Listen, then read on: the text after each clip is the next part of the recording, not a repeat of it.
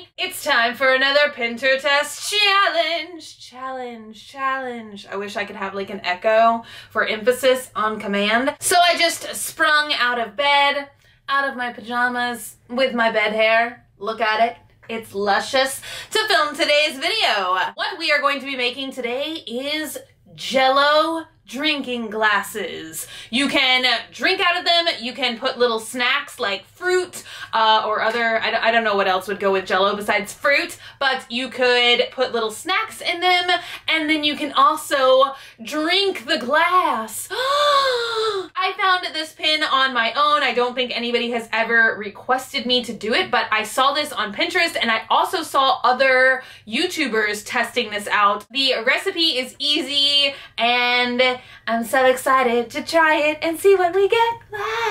The ingredients are so cheap and simple to get, really affordable if you wanted to try and do this for Christmas parties or upcoming New Year's Eve parties. All you're gonna need is a package of Jello. You can use any flavor you want. I made a ton of different colors. You just have to make sure that you have 170 grams of Jello. Just gotta say 170 somewhere on the box. I think a lot of these recipes came from Europe because everything is in liters and milliliters and grams, and we don't measure stuff like that in America.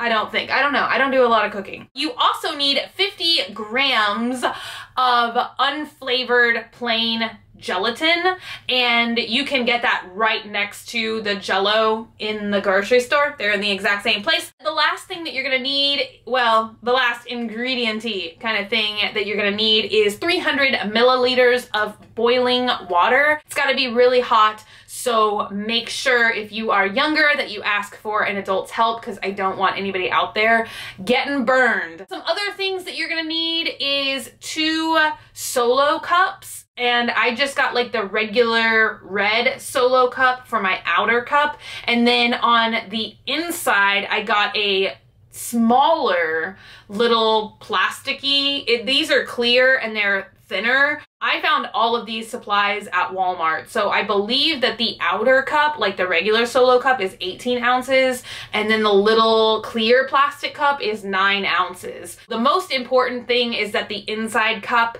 is a lot smaller than the outside cup. And you're also going to want to fill the inside cup, the smaller one, with water or rice to help weight it down, because that's what you're gonna use to make like the inside of a cup. You know what I'm saying? We're gonna displace the Jello with the smaller cup so it makes a cup, you know what I mean? What you're gonna do is you're going to take the Jello and the unflavored gelatin and you're going to mix that together. Like I said, I made about 6 of these, so I think it's easier when you stir those 2 dry components together first and they're all kind of like mixed together. I think that that just helps to make the water mixture when you actually make the gelatin a little bit smoother. Then the next thing you're gonna do is take that 300 milliliters of boiling water and pour it on top of your Jello and gelatin mixture and just stir until there are no lumps or clumps or anything nasty. Then all you're gonna do is take the Solo cup and pour your Jello and gelatin mixture into that cup. Be sure and not fill the cup up all the way though, because if you do, there's too much. You've got to have space basically to put that inside cup in there, because once again it will like displace the liquid and then it will overflow. So I say fill up the red Solo cup just slightly over halfway. Then what you're gonna wanna do is take a spoon and scrape off all of the air bubbles on the top. There will be like little air bubbles and stuff forming like foam and air bubbles, and it's great if you just scrape all of those out of the way, because if you don't, it will make your Jello cup look cloudy and bubbly on the top. It just won't look as good, the finished product. So it's better to just take a spoon and scrape all them bubbles. Then the next thing that you're gonna do is take your smaller cup full of water and put it into the larger cup. And then all you have to do is take like 2 butter knives, like 2 things that have weight to them, and balance them on top of the cup. and then you just pop this into the fridge, and they say you need at least 3 hours, but I always let mine set overnight just to make sure that they were totally set. The most important thing to do though in this process is to make sure that the inside cup isn't too close to any of the walls of the outside cup, because then it will make your drinking cup too thin. I know that sounded so confusing, but just make sure that the little smaller inner cup is as centered as possible in the outside cup. You know what I mean? Then after you've let it sit overnight, you take it out of the fridge, take off the 2 butter knives, dump out the water from the inside cup, throw that into the sink, and then you're going to very carefully start peeling that inside cup away from the Jello. And usually these cups tear, which is really convenient to help them move out of the cup. Get them out of there, but it's inconvenient in the fact that they become really sharp. So once again, you've got to be semi-careful because the plastic is sharp and you don't want to cut yourself. So just be careful when you're kind of crinkling it up and removing the inner cup. This next step helps if you have some kind of kitchen shears, but you can just use regular craft scissors as well. You're just going to slightly peel back with your fingers. You just kind of have to be careful in this process because you don't want to rip the cup. If you do, then you can't drink out of it. You just want to pull back the Jello cup and then sneak a little pair of scissors in there and basically cut down the side of the solo cup and then tear it away. Then ta-da! You've got a Jello drinking cup and they jiggle. It's fun. Ah. These are totally edible. We're about to try and eat one now because I'm not sure, even though obviously all the ingredients are safe because it's just Jello and gelatin and water, I'm not sure how good it will taste because the gelatin might make them a little bit, I mean, it definitely is a lot thicker and a lot tougher than actual Jello. And if you just touch actual Jello, it's still like a little bit sticky and, you know, you can just like put your finger through it. But this, obviously, it's not sticky, which is great. I've even left some overnight to kind of test if they would become sticky once they've been kind of like just out in a regular air-conditioned climate, and they still are not sticky. So that's a good thing. If you want to make these for parties or something, you can definitely set them out, and once they're totally set, you don't have to worry about refrigerating them again, which is a good thing. I just think that maybe it would not taste as good, but I don't know, maybe if it's a little kid, they won't care. We're about to taste the tasteability and let you know. I just love how they like still jiggle like Jello. Look, honey, I made you a special blue and orange one.